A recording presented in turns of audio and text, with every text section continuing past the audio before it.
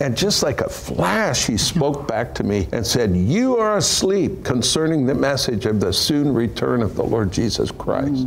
And you know, that went into me like a spear. And I'm like, ah.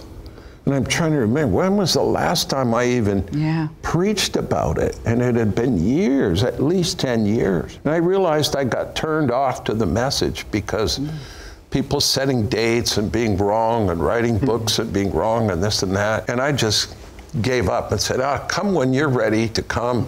We'll get on with the kingdom and just win the lost and build the church and do what we're doing. And I repented that day and began really picking up that message, realizing that we have to do two things at the same time. Plan out our lives in ministry, plan to live out your days. But on the other hand, perhaps today, he is to come.